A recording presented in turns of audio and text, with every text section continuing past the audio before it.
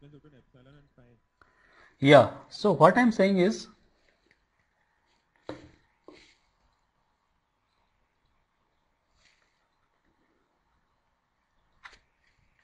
just a second.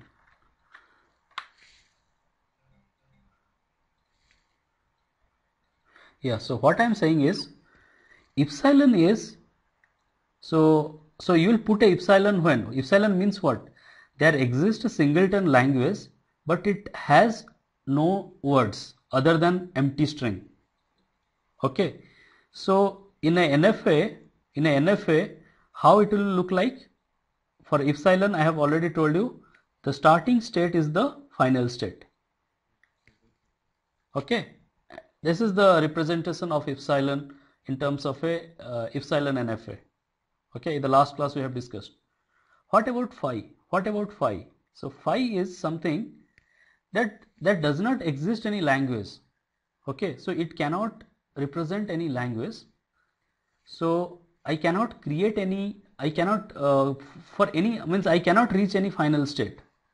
Okay, so it will be like I am in a starting state, but I cannot reach there, reach the final state. Okay, that is represented by phi. Okay, so when I am saying that R3, so where we have got this phi R31, so from state Q3 I cannot reach Q1.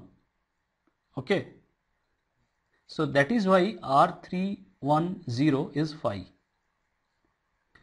But what about R110 or R330? They remain in the state. Okay, but that means I am reaching the final state. Okay, 1 or 3 or anything, but I am not generating any symbol other than empty string. So that is why it is epsilon. Okay. Okay, so Shrikant, so shall we close?